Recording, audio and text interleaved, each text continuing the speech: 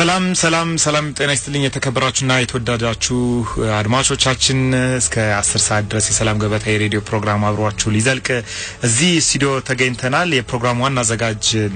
አዘጋጅ ጋዜጠኛ እንዳልካሰፋና የስነ ልቦና ባለሙያችን ኃይሌ ጊዮርጊስ ወንድሙ እስከ 10 ሰዓት ድረስ ሙያዊ ማብራሪያዎችን ሊሰጠን እዚህ ስቱዲዮ ተገኝቷል። ከኛ ጋር አብራችሁ ቆዩ።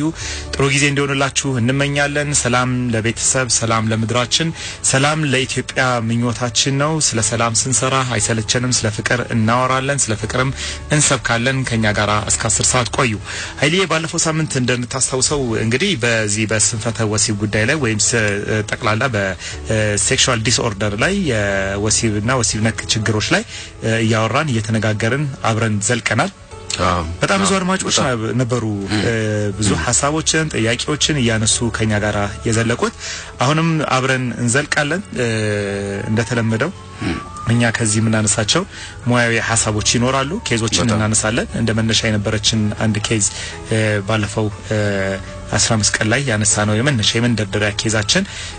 የባለ ታሪካችን ለዚህ ፕሮግራም ሲባል ስሟ የተቀየረው የሳምራዊት ታሪክ ነበረ። የ28 ዓመት ወጣት የነበረችው ሳምራዊት በ7 ዓመት ትዳሯ ውስጥ ምንም አይነት ግንኙነት ከአንድ ቀን ውጪ ይሄ ማለት የጫጉሏ ጊዜ ካደረገችው የጫጉሏ ሽርሽር ጊዜ በነበራት ወሲባዊ ግንኙነት ውጪ ምንም አይነት ግንኙነት ሳታደርግ ለ7 ዓመታት ያክል የቆየችውን ያችን ባለ ታሪክ ካቀረበን በኋላ የሷን ሙያዊ የሷን ሐሳብ ተነስተን ሙያዊ ማብራሪያዎችን እየሰጠን አብረን ነበር እና በጣም በርካታ አድማጮች ከሀገር ውስጥና ከውጭም እየደወሉልን ነበር። ባለፈው ሳምንት ፕሮግራሙን ከሰራን በኋላ ምላሾች፣ ጥያቄዎች፣ የተለያዩ ሐሳቦች ተነስተዋል። ዛሬም እንቀጥላለን። የዛሬ ሳምንት እንደምናስታውሰው የወሲብ ችግር በወንዶች ላይ በጉልህ የሚታየው አንደኛው የስንፈተ ወሲብ ብለን ያነሳነው ችግር ስናወራ ነበር። ከነ መፍትሄው ከነ መነሻ ችግሮችም ምክንያቶችንም እያነሳን ነበርና ዛሬ ይሄንኑ ሐሳብ የምንቀጥል ነው የሚሆነው። በይበልጥ ባለፈው ሳምንት ለአድማጮች ቃል እንደገባ ነው በጣም በርካታ ትዳሮች ብዙ ትዳሮች ማለት ይቻላል ማአት ትዳሮች በዚህ ችግር ምክንያት እየፈረሰ ነው ያለው በጣም በርካታ ትዳር። ስለዚህ በርግጥ ይሄ የትዳር የመፍረስ ችግር ምክንያት ሊሆን ይችላል ወይ? ከሆነስ እንዴት ነው መፍትሄ ሊኖረው የሚችለው? እንዴት ነው እናስተካክለው የምንችለው የሚለው ነገር በስፋት የምናወራው ዛሬ የምንወያይበት ጉዳይ ነው። እናንተም አድማጮቻችን በስልክ ቁጥራችን በሰላም ገበታ ስልክ መስመራችን በ0911 38 05 44 ደግሞአለው በ0911 38 05 44 እንደው በሜሴጅ ቢሆን ጥሩ ነው። በሜሴጅ ብታረጉልን መልእክት ብትልኩልን በዚህ ስልክ በቀጥታ የእናንተን ሐሳብና አስተያየት ተቀብለን ወደናንተ የምናደርስ ነው የሚሆነው። ስለዚህ እናንተ በዚህ ስልክ ደውሉልን። በይበልጥ ልምድ ያላችሁ ተመሳሳይ በዚህ በወሲብ ችግር የተፋታችሁ ቤተሰቦች ካላችሁ በወሲብ ምክንያት በወሲብ አለመጣጣም የወሲብ ችግር የስንፈተ ወሲብ ችግር ሊሆን ይችላል። ሌሎች ተያያዥ የወሲብ ችግሮች ትዳራችሁን የበጠበጠባችሁ ሰዎች እስኪ በቀደም ሲል በተቀስኩት የስልክ መስመራችን ላይ መልእክታችሁን አስቀምጡልን። እኛ መልሰን ያንን ሐሳብ ተነስተን ደግሞ የምንወያይና የምናወራበት ነው የሚሆነው። ከኛ ጋራ እንድትሆኑ ግብዣችን ነው። አብራችሁን ስላላችሁ ደስ ይለናል። ኃይሌ እንግዲህ በደንብ እንደተዘጋጀ ተስፋ አድርጋለሁ። አዎ እንግዲህ በጣም ጥሩ አውርተናል። በጣም በተደጋጋሚ ስለ ወሲብ ፍላጎት ማጣት በተከታታይ ሳምንታት ስለ ሳምራዊት አውርተናል። የዛሬ ሳምንት ደግሞ ስለ ስንፈተ ወሲብ ወይም ቶሎ ስለመጨረስ ነው ዋናው ርዕሰ ጉዳይ አድርገን ስናወራ የነበረውና ትርጓሜውን አንስተናል። ምን እንደሆነ ትርጓሜውን አንስተናል። ከዛ በኋላም ደግሞ አንዳንድ ነገሮችን ተያያዥ የሆኑ ነገሮችን አንስተናል። ዛሬ አይነቱንም እንደገና በትዳር ላይ ያለውን ተጽዕኖ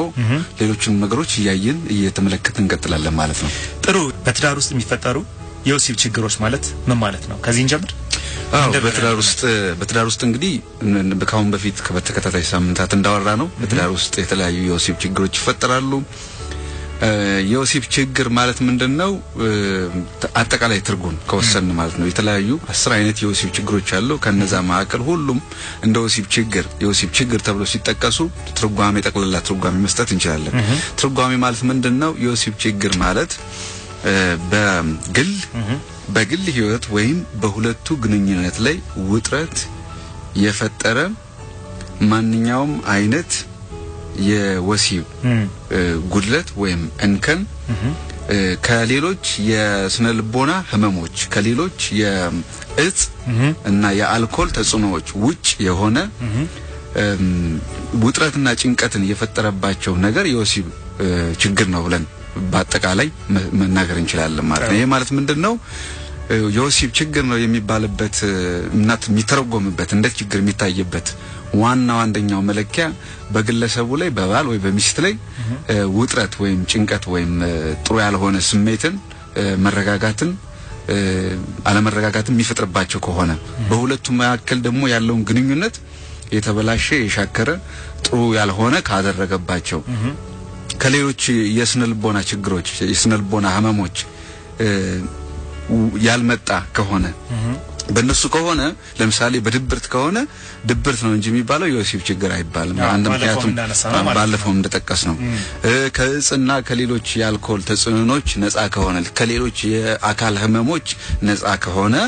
የወሲብ ችግር ነው እንለዋለን ማለት ነው። ስለዚህ እነዚህ በዚህ መልኩ ተተረጉሞ በተለያዩ መለኪያዎች ተለክቶ እያንዳንዱ ይሄ አይነት ይባላል ይሄኛው አይነት ይባላል ተብሎ ደግሞ በኩላቸው ደግሞ በዝርዝር ይታያሉ ማለት ነው። ጥሩ እንግዲህ ዛሬ አንዱ ልናነሳ የወደድነውን ሐሳብ ቀደም ሲል አድማጮችም እንደተናገርነው ይሄ የወሲብ ችግር በጣም በርካታ ትዳሮችን ያፈረሰ ይገኛል። ትዳርና የወሲብ ችግር ግንኙነታቸው ምንድነው? አይ ሚን ለኔ እስከሚገባኝ ድረስ ወሲብ ትዳር አይደለም አሁን እንደዚሁ ሲገባን ወሲብ ትዳር አይደለም። ነገር ግን ትዳር ውስጥ የራሱ የሆነ አስተዋጽኦ አለው የራሱ የሆነ የበኩልና አስተዋጽኦ አለው። ትዳር እንዲቀጥል የራሱ የሆነ አስተዋጽኦ አለው። ይሄ ማለት ትውልድ እንዲቀጥል ሊሆን ይችላል። እንደ ወሲብ ዓላማ ምንድነው ከተባለ የወሲብ ዓላማ ምንድነው ከተባለ አንደኛው ትውልድ እንዲቀጥል ነው። አንደኛ ደስታ ለማግኘት ነው አይደለም። ይሄ ሁለት ዓላማ ነው። ከዚህ ሁለት ዓላማ ውጪ ያለው ሌላ ዓላማ ያለው አይመስለኝም የወሲብ ግንኙነት ዓላማ። ነገር ግን ይሄ የወሲብ ግንኙነት መሻከር ችግር በጣም በርካታ ትዳሮች እንዲፈርሱ ምክንያት እየሆነ ነው። እንግዲህ ጥናቶች እንደሚያሳዩን ቀደም ሲል ባለፈው ሳምንትም ለመግለጽ ሞክረናል። የወሲብ ችግሮች የኢትዮጵያን ማወቅ አንችልም።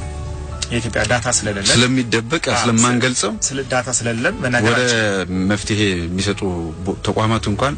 ሄደን መፍትሄ ለማግኘት ስለማንችል መረጃውን ለመሰብሰብ አስቸጋሪ ነው በጣም ያን ነገር ማድረግ አንችልም። ነገር ግን የዓለም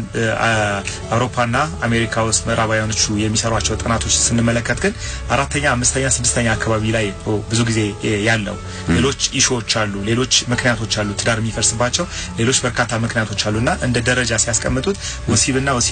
ወሲብ ነክ ጉዳዮች 4 5 6 እንዲህ ወደ ኋላ የቀሩ ናቸው። ነገር ግን በጣም ብዙ አድማጮችን አናግረናል ብዙ ሰዎችን አናግረናል ከሰዎች ጋር ስንነጋገር ስናወራ እንደው ወሲብ ጉልበቱ ምን ያክል ነው ትዳር ለማፍረስ ብለን ስንጠይቅ አንደኛ ዋናው እሱ ነው። ዋናው በቃ ወሲብ ችግር ካለ በቃ ትዳር እኮ ይፈርሳል። ዋናው የትዳር መፍረስ ምክንያቱ ወሲብና የወሲብ ችግር ነው ብለው የሚያስቡ ሰዎች አሉ። በርግጥ እንደዛ ማለት እንችላለን ወይ? የወሲብ ችግርስ በርግጥ ትዳር ለመፍረስ ምክንያት ነው ብለን ታስባለህ ወይ? እንደ ባለሙያ እስኪ አንተ እይታ ምንድነው? ይሄን ነገር እያወራን አድማጮች በጣም ሲል በተቀስኩት ስልክ መልእክት እየላካችሁልን አብረን እንቀጥል። በነገራችን ላይ ሁላችንም እኮ እንደዚህ ነበር የምናስበው ታስተውላለህ? ሁላችንም ወሲብ በቀጥታ ከጋብቻ ጋራ ግንኙነት ያለው ነው። አሁን ምንድነው የጋብቻ ደስታ የሚባል አለ የወሲብ እርካታ የሚባል አለ። ሁለቱን አሁን አገናኝተን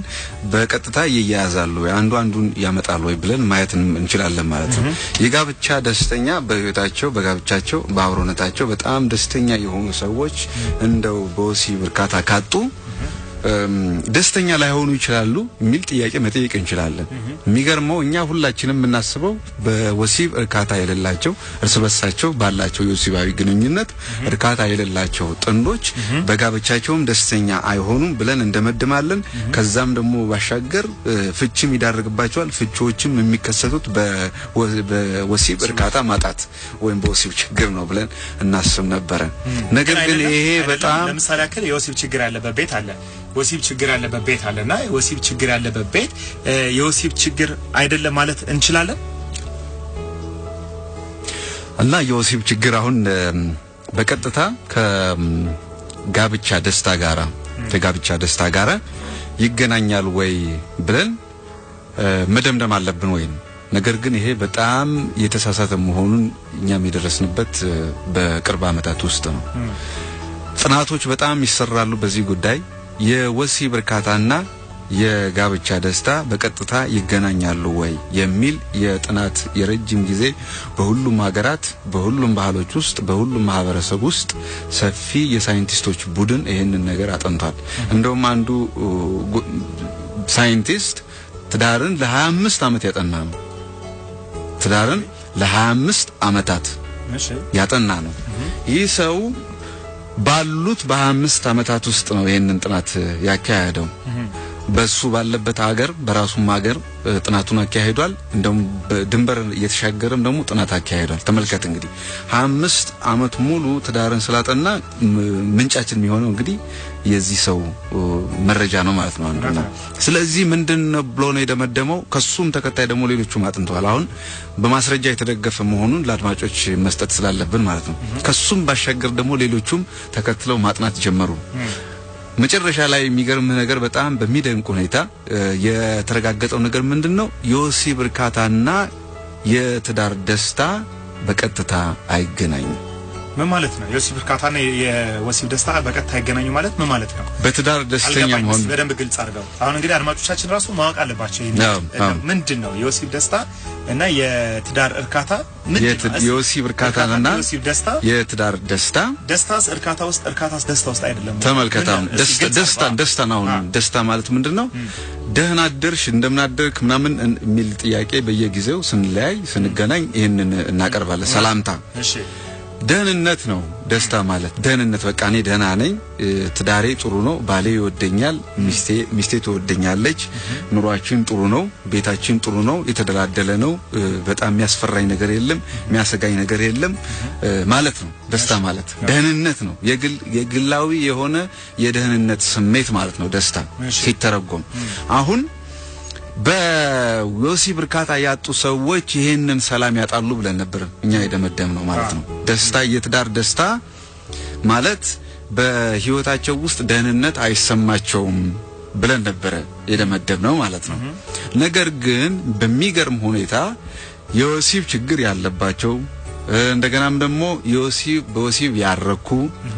እንደውም አንዳንዶቹ እንደውም እኛ ጋር መጥተዋል እኮ አንድ ሚዲያ ላይ ስንሰራ ብዙዎቹ እኛኮ ወሲብ ካደረግን ይሄን ያክል ጊዜ ነው ግን እኛ በጣም ደስተኞች ነን እንግባባለን እንስማማለን በጣም እንተሳሰባለን አብረን እንሆናለን እና ደስተኛ ነን ብለው የተናገሩ ሰዎች አሉ ማለት ነው ግን አሁን ሚስጥር አለው ሌላ ሚስጥር አለው ችግር እንዴት እንደሚፈጥር ወሲብ አሁን ስለዚህ እነዚህ የደስተኛ የሚሆኑ ሰዎች ደስተኛ በትዳራቸው ደስተኛ የሚሆኑ ሰዎች የወሲብ እርካታ ያላቸውም አሉ የወሲብ እርካታ የሌላቸውም አሉ ማለት ነው ስለዚህ ይህ ማለት ምንድነው የወሲብ ችግር በቀጥታ ከጋብቻ ደስታ ጋር አይገናኝም ማለት ነው አሃ ኦኬ ያሳምናል አሳማኝ ነው አሁን እንግዲህ በማስረጃ ነው እሺ በማስረጃ ነው እንዴት ነው የወሲብ እርካታ ደስታን የሚያሳጣው ወይም የሚያፋታቸው ነው አሁን አንድ ችግር ውጤት የሚያመጣው ውጤት አንደኛ ደረጃና ሁለተኛ ደረጃ ብለን ማስቀመጥ እንችላለን እንደሞያ ማለት ነው እሺ ቀጥታ ይገናኛል ወይ ከትዳር ፍቺ ጋራ ወሲብ በቀጥታ ይገናኛል በሁለተኛ ደረጃ ይገናኛል ወይ ወይም በተዘዋዋሪ ይገናኛል ወይ አዎ ይገናኛል እንዴት ነው የሚገናኘው ብለን ስናስብ የወሲብ እርካታ ማጣት እንደየጥንዶቹ የስብዕና አይነት የባህሪ አይነትና እርስ በርሳቸው የሚያደርጉት ግንኙነት ይወስናል ማለት ነው አሁን አንዳንድ ጥንዶች የወሲብ ችግር በሚፈጠርበት የወሲብ ችግር ብቻ አይደለም በነገራችን ላይ በጋብቻ ውስጥ ሁሉም አይነት ችግር ይፈጠራል ልጅ ባሳደገ ችግር ይፈጠራል ገንዘብ አያያዝ ላይ ችግር ይፈጠራል ንብረት ሀብት ማፍራት ላይ ችግር ይፈጠራል ህመም ሊከሰት ይችላል ሌሎችም ውጥረቶችን የሚከሰቱ ነገሮች ሊከሰቱ ይችላሉ መለያየት ሊመጣ ይችላል በስራ ምክንያት ወይ በሆነ በሌላ ነገር መለያየት ሊመጣ ይችላል ሌላ ያልታሰበ ዱብዳም ሊመጣ ይችላል እነዚህ ሁሉ ችግሮች ናቸው እነዚህ ሁሉ መፈታት ያለባቸው የአብሮነታቸው የሚጋሯቸው የችግር አይነቶች ናቸው ማለት ነው በሚገርም ሁኔታ ግን የሚያፋታው የእርስ በርስ ግንኙነታቸው ለምሳሌ ሁለት የወሲብ እርካታ ያጡ ጥንዶችን መውሰድ ይችላል አንደኞቹ ጥንዶች በወሲብ እርካታ አጥተው ይፋታሉ ሌሎቹ ደግሞ አብረው ይኖራሉና ግራ ይገባል ስለዚህ እነዚህ አብረው ኮኖሩ እነዛኞቹ ከተፋቱ በቀጥታ ለፍቺው ምክንያት የሚሆነው ሌላ ነገር ነው ማለት ነው ትፈልጋለህ ምንድነው ችግሩ ብለህ ስታጠና ውጤቱንና መፍትሄውን የምታገኘው አብረው የኖሩት ጋር ነው አብረው የኖሩት ጋር ነው ማለት ነው የምታገኘው አብረው የኖሩት ጋር ስታገኝ የተግባቦት ክህሎታቸው በጣም የተሻለ ነው የተግባቦት ክህሎታቸው በጣም የተሻለ ነው ማለት ለምሳሌ የወሲብ ችግር ካሁን በፊት ማውርተነው ሊሆን ይችላል የወሲብ ችግር ከሚፈጥራቸው የግንኙነት መልክ መቀየር አንዱ መሸሽና ማሳደድ ሊሆን ይችላል ግንኙነታቸው ማሳደድ መሸሽ በአብዛኛው ወንዶች ላይ የወሲብ ችግር ሲከሰትብን ዝምተኛ ነው የምንሆነው ባይተዋር እንሆናለን እንግዳ እንሆናለን ስሜታችን ላንገልጽ እንችላለን ለምንድን ነው ይሄ ወንዶች በተፈጥሮ ነገሮችን አመቀን ይዘን ያለ ማውጣት ወይም ዛው ራሳችን ውስጥ የማሳደር በጾታ ሲለያይ ዝንባሌው አለን ነገር ግን ሁሉም ወንዶች ማለት አይደለም አዎ ያለ ማካፈል ራስን የመፍታት ምንድነው የሚባለው ወንዶች ወደ ራሳቸው ዋሻ ይገባሉ ይባላል ችግሮች ሲገጥሟቸው ራሳቸው ዋሻ ውስጥ ገብተው ነው ችግሮቻቸውን ለመፍታት የሚጥሩት ራሳቸው ውስጥ ገብተው እስኪፈቱ ድረስ ከራሳቸው ጋር የሚታገሉበት በዝምታ ውስጥ የሚያሳልፉበት ሁኔታ አለ ይላል ሳይንሱና ያንን ያልከኝ ያለው በትክክል አሁን ተመልከት እንግዲህ የወሲብ እርካታ አይደለም አንድ ሴት ደግሞ ሌላው የሴቷ ባህሪ ደግሞ ምን ይሆናል ሁለት አይነት ይሆናል ይባላል ካሁን በፊትም አውርተናል አንዳንዷ ቁጡ ትሆናለች ኃይለኛ ትሆናለች እና መሳደብ ሊኖረው ይችላል ማሽሟጠጥ ሊኖረው ይችላል ወይም በተዘዋዋሪ መናገር ሊኖር ይችላል ወይ ልጆቿን በጥፊ ልትመታ ትችላለች ቃል ሰብር ትችላለች በትንሹም በትልቁም ግልፍተኛ ልትሆን ትችላለች ልትሆን ትችላለች ይሄን ጎዳ አይደለም በርግጥ የሚፈረድም አይደለም አንዳንዷ ደግሞ ሴት ደግሞ ምን ታደርጋለች ሁሉ ጊዜ ጥያቄ ልታብዛ ትችላለች በጊዜ ለምን አትገባም ይሄን ለምን አታደርግም ይሄን አድርግ እንደዚሁን ምናምን የጥያቄ አይነትና የጉትጎታ አይነት መታሳይ ይሄን አይነት ባህሪ የምትላበስ ሴት አለች ማለት ነው ተመልከት አሁን የባል ችግሩን የሚፈታው በመሸሽ ነው አሁን ከመጋፈጥ ይልቅ አንዳንዶቻችን ባህሪያችን ስብዕናችን ከመጋፈጥ ይልቅ ወደ ችግሩን ከመጋፈጥ ይልቅ ከችግሩ ቀጠና ራሳችንን በማግለል ወይም ገሸሽ በማድረግ ያን ነገር ችግሩ በስሜታችን ላይ በአእምሮአችን ላይ ችግር እንዳይፈጥርብን እንከላከላለን እናስወግዳለን ማለት ነው ግን ይህ ባህሪ ደግሞ በጤናማ ላይሆን ይችላል ምክንያቱም ችግሩ ምን ጊዜም በእኛ ዙሪያ በእኛነታችን ከሆነ ችግሩ እንዳለ እየተጠራቀመ እንደውም የበለጠ ያበጠ ነው የሚመጣው ማለት ነው እና የበለጠ ለምሳሌ በጊዜ ለምንድነው ወዳልጋ አተኛም እንደ ትለዋለች በአብዛኛው እንት የሚለው ወንዶቹ ቴሌቪዥን ላይ ሊያፈጡ ይችላሉ ወይ ፊልም ሊያዩ ይችላሉ አንዳንዶች የሚገርመው ደግሞ ፊልም ማውዱ ሁሉ ፊልም ማየት ይጀምራሉ እዛው ቁጭ ብሎ ፊልም ማየት ይጀምራሉ ይሄ ፊልም እኔ በጣም ያስጠላኝ ስለነበረው እና ቁጭ ብሎ በቃ ሽሽት ነው እና እንደውም አንድ ታሪክ አለ እስኪ ምን ነው ያየው ፊልም ምንም ፊልሙን አላየው ዝም ብሎ ሐሳብ ውስጥ ነበር ቁጭ ብሎ እስከ 7 እስከ 8 ሰዓት ከሌሊቱ ቁጭ ብሎ ፊልሙን ይመለከታል እሷ ደግሞ እንቅልፍ አይወስዳትም አልጋ ውስጥ ገብታ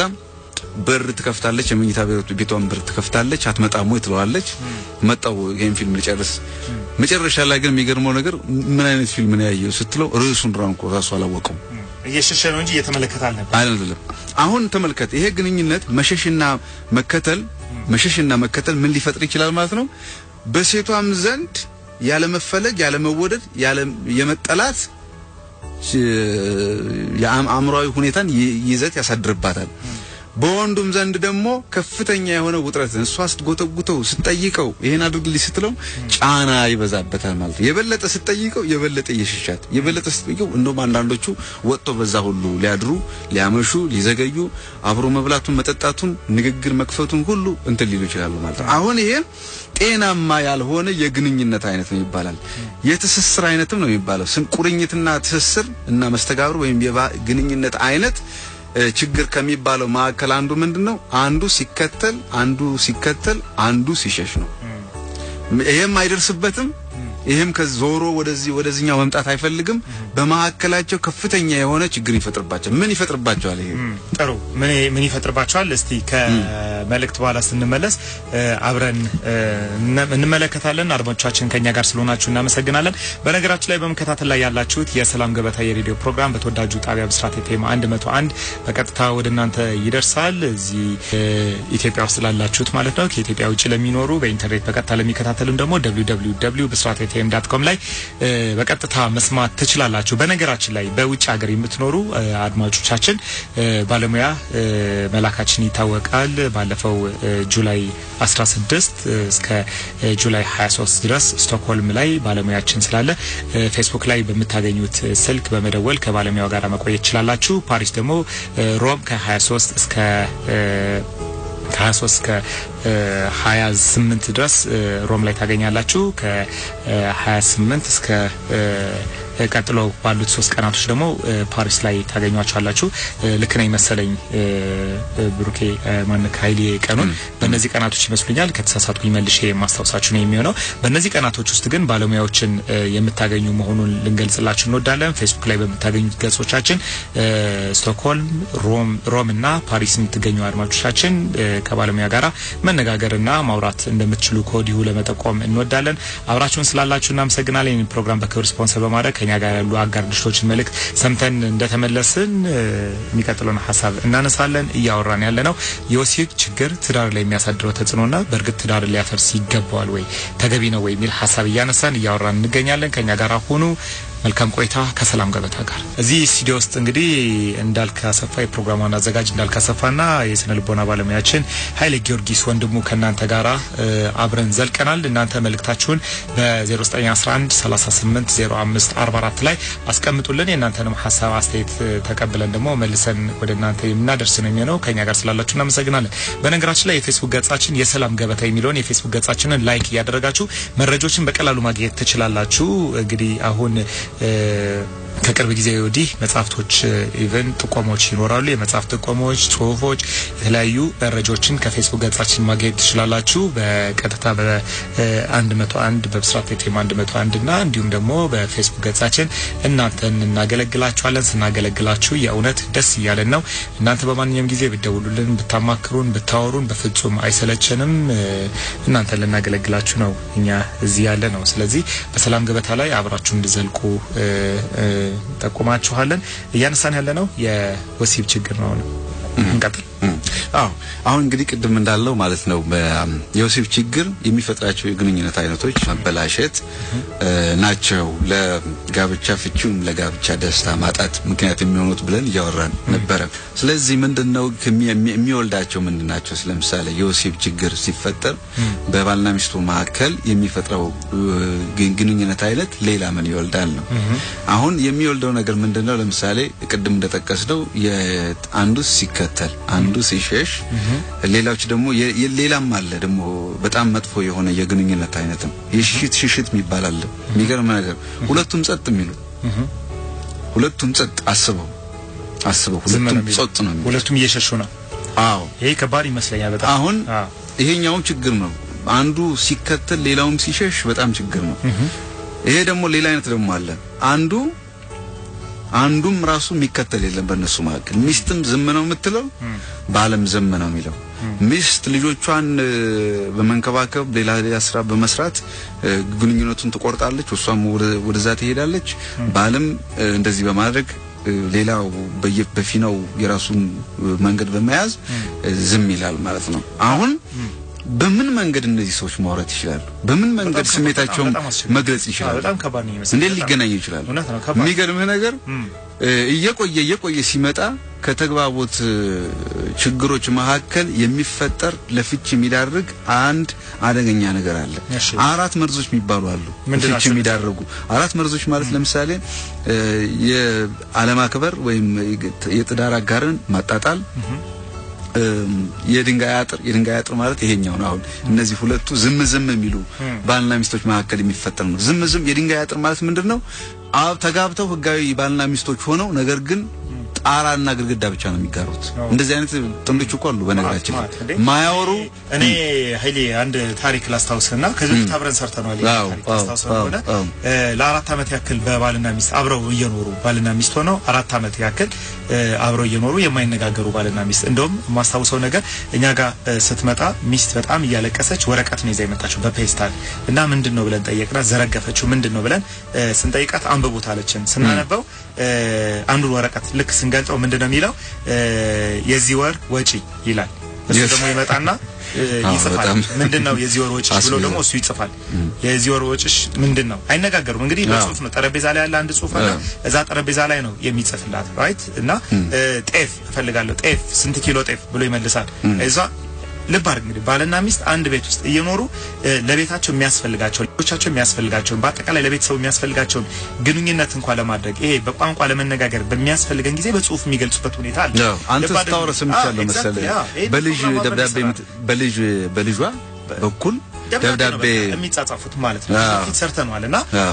ይሄን እንግዲህ ችግሩ ምን ያክል በተደሰፊ ችግር እንደሆነ ማሰብ ይችላል አራት አመት ግን ሲኖሩ በጣም የሚገርም ነገር ልንገረ ሰው አያውቅም ኢቭን ልጆቻቸው እንኳን ያን ያክል የከረረ መሆኑን አያውቁም ከአብሮ ነው የሚቀመጡት አብሮ ነው የሚወጡት ተከታትለው ነው የሚወጡት ሁለቱ መኪና አላቸው ሲወጡ ተከታትለው ነው የሚወጡት ሲገቡ የሆነ የተለመደ ሰዓት አለ ተከታትለው ነው የሚገቡትና የሆነ በጣም የሚደንቅ በጣም ከባድ የሆነ ግንኙነት ያላችሁ ሰዎች አሉ አሁን ልክ እንዳልከው የድንጋይ አጥር ነው በቃ የሚካፈሉት ነገር አለና አሁን በጣም አደገኛ መርዝ ነው አሁን የድንጋይ ነገር እንዳንሰት ኃይል አንስት ወሲብ ነው ምንድነው እነዚህ የወሲብ ችግሩ ምን ያመጣል በባህሪያችን እኛ ዝም ማለት ምን መርጥ ከሆነ ስብዕና ነው እዚህ ላይ የሚያፋተን ስብዕናችን በነገራችን ላይ የወሲብ ችግሮች አይደሉም ችግርን ለማዳንና ለማከም የስነ ልቦና ባለሙያ ቃል አይገባም ምክንያቱም ሁሉ ጊዜ በህይወት ውስጥ ችግር አለ ችግር አይደለም ያ ፋስቲንግስ ኔቨር ላስት ይላል በጣም አይቆምም ስለዚህ ችግር ነው የሚያፋታ ካልንኮ ሁሉም አብረው ትዳር ውስጥ የሚኖሩ ጥንዶች ችግር የለባቸውም ማለት ነው ደግሞ ማይታሰብና ከእውነት ያረቀ ነገር ነው ስለዚህ ምንድነው ያሁንም ደግመን ምንለው የወሲብ እርካታ ማጣት በቀጥታ ከጋብቻ ደስታና ከጋብቻ ፍቺ ጋር አይገናኝም ነገር ግን የጋብቻን ደስታ የሚያሳጣውና ለጋብቻ ፍቺ የሚዳርገው ወሲብ በመጀመሪያ ደረጃው ወይም በቀጥታ ሳይሆን በተዘዋዋሪ ነው በተዘዋዋሪ ደግሞ እንዴት ነው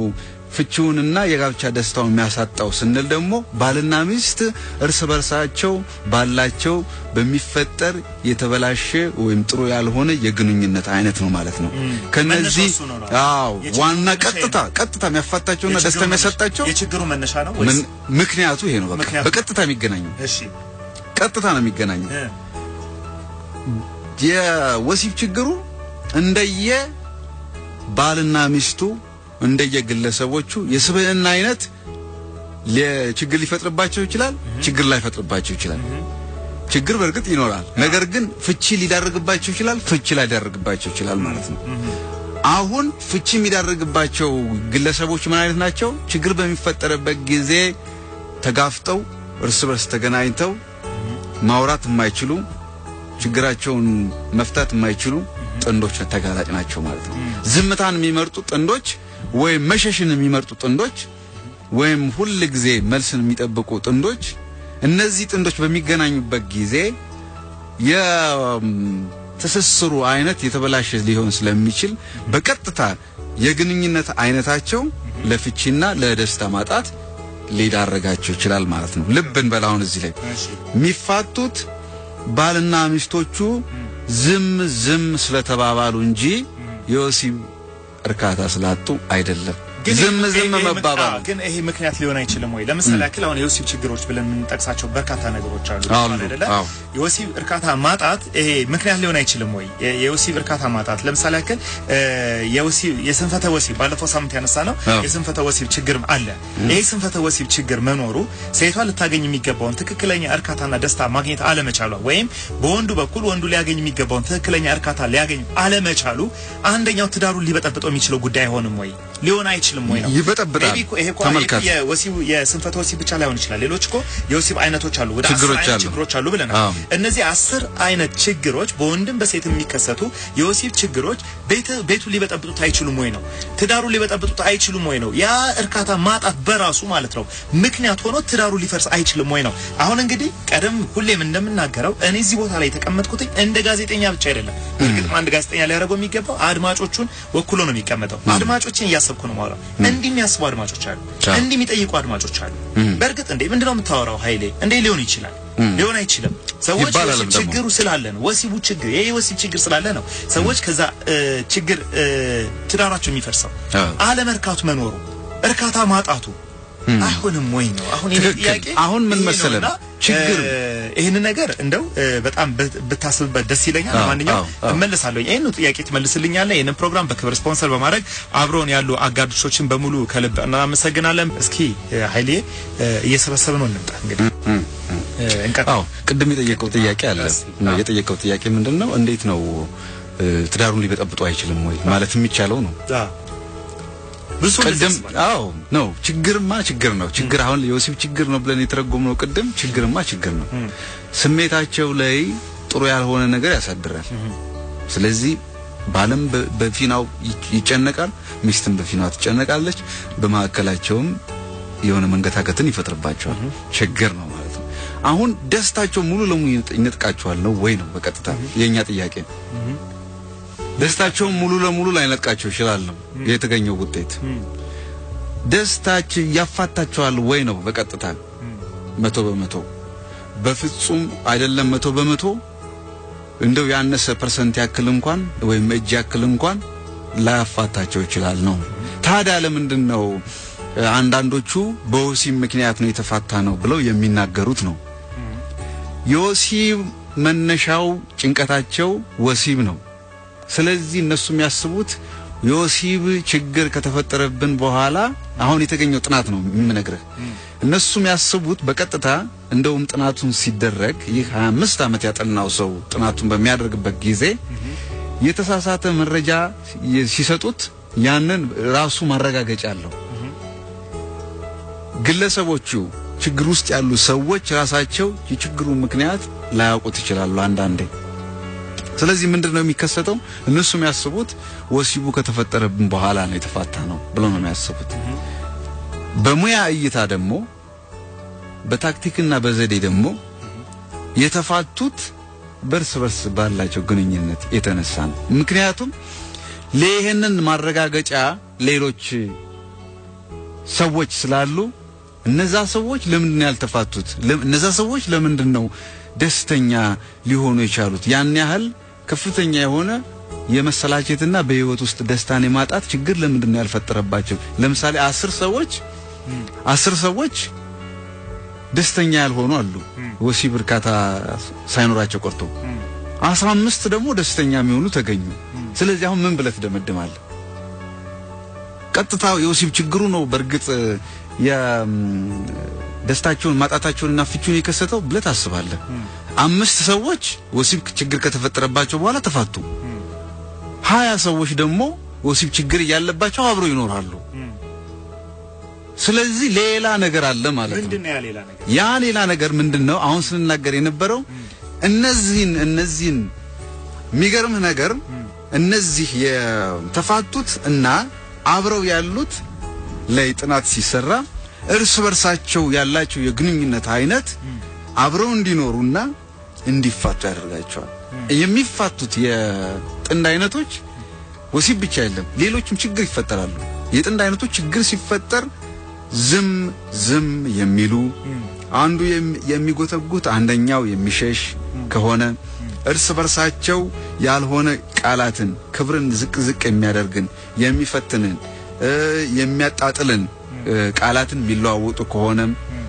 እንደገናም ደግሞ ምንም አይነት ስሜት የማይጋሩ የተግባቡት ችግር በከፍተኛ ደረጃ ይፈጥርባቸዋል ማለት ነው አሁን ይሄ ነው ዋናው ነገር ገመዱ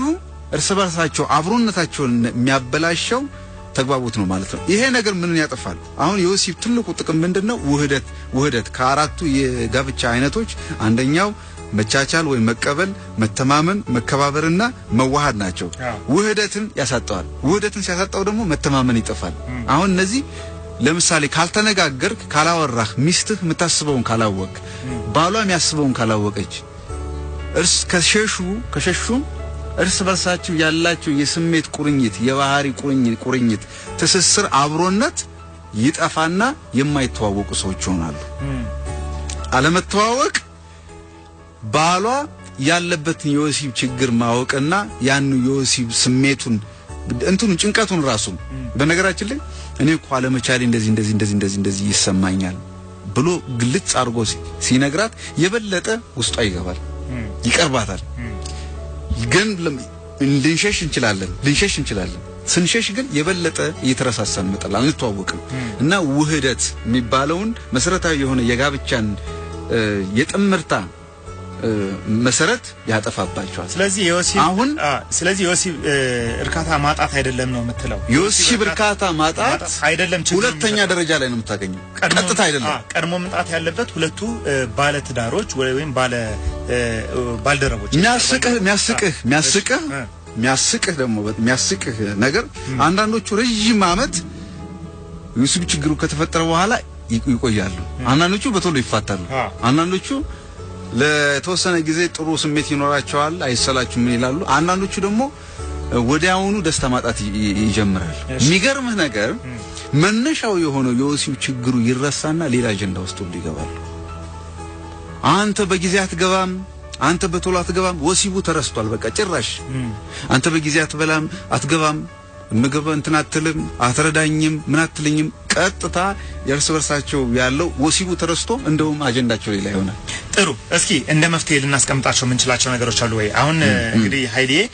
በኋላ ላይ እመለሳለሁኝ አንድ በጣም ወሳኝ ርዕሰ ጉዳይ ሳምንት እናቀርባለን ባለፈው ሳምንት ጠቆም ለማድረግ ሞክረናል ይሄ ከልምምድ የተነሳ ጭን ላይ ብቻ ካታ የሚያገኝ አንድ ሰው ከበዚህ የተነሳ እሱን የወሲብ ችግር ምንድነው የሚለው ነገር እንመለከታልና ሳምንት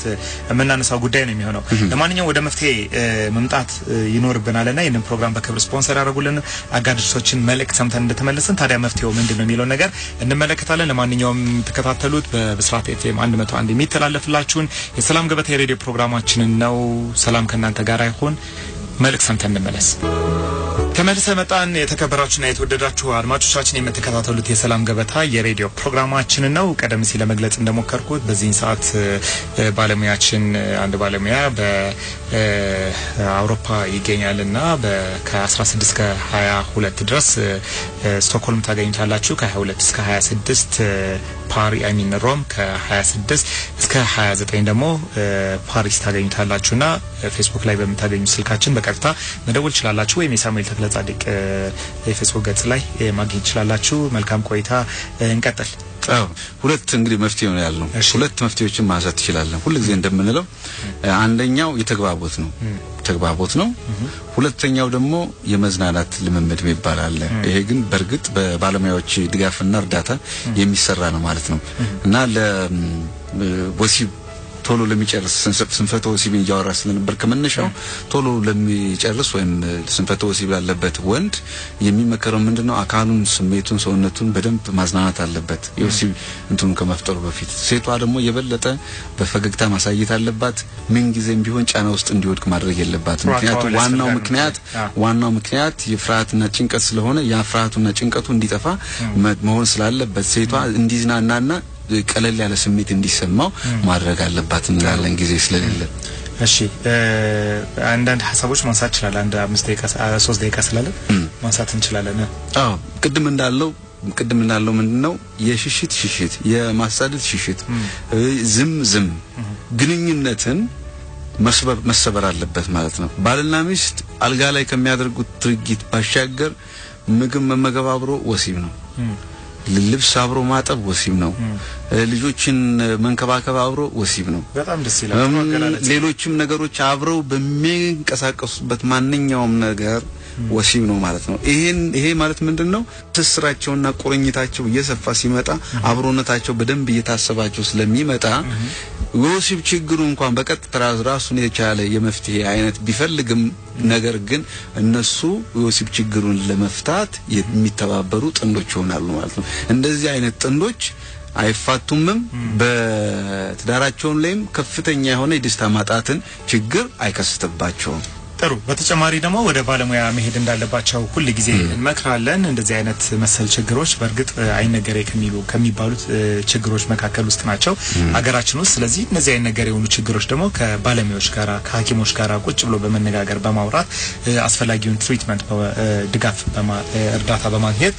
ችግሮችን መፍታት ስለምትችሉ ትዳራችሁን ለመታደግ በቀጥታ ከባለሙያዎች ጋር ከሚመለከታቸው አካላቶች ጋር መነጋገሩ የተሻለ አማራጭ ነው እንላለን ለማንኛውም ፕሮግራማችን ይህን ይመስል ነበር እኛ ልክ ስንወጣ መሴ ሪዞርት ፕሮግራሙን ተረክቦ ደግሞ እስከ 12 ሰዓት ድረስ አብራችሁ ይዘልቃል የትም ያልሰማችኋቸውን ትኩስ አዳዲስ መረጃዎች ኢትዮጵያ ለዘላለም ትኖር ኢትዮጵያ ለዘላለም ትኖር ኢትዮጵያ ለዘላለም ትኖር